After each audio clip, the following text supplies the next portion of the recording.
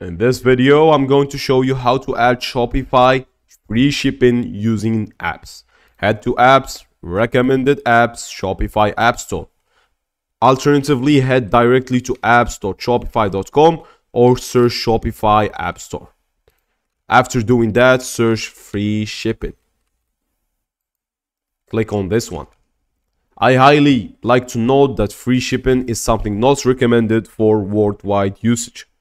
If you are, for example, having or supporting worldwide usage, I really don't suggest this. But yeah, go ahead and choose any of those that work for you. For example, I'm just gonna search for free as I'm looking for one that will actually be used for this tutorial. This one looks good, has a lot of reviews. We can even view the demo store right here. And here it is. As you can see, here is everything about it. It looks amazing, looks cool. If we go ahead and say, for example, we shop now, as you can see, here is free shipping. For example, choose this one, add to cart, and then we can check out, for example. It will show us the free shipping bar.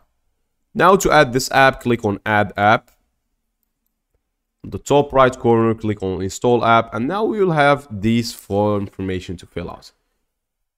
You guys get the idea. I'm gonna exit this, click Install App. The app will automatically be installed.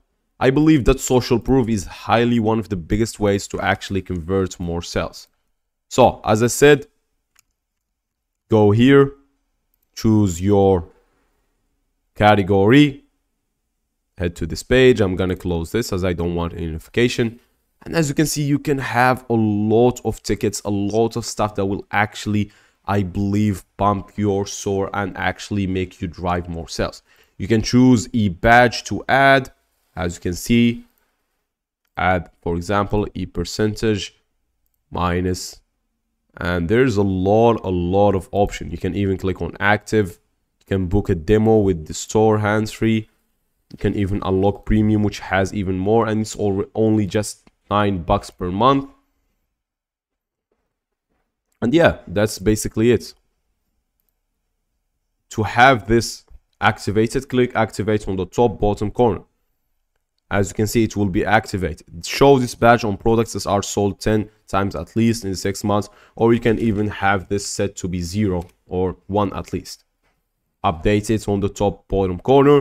And that's basically it. To access the settings of your app, head back to Shopify apps, and you'll find it right here, and it's going to open your app right here. That's basically it. Thanks for watching, and goodbye.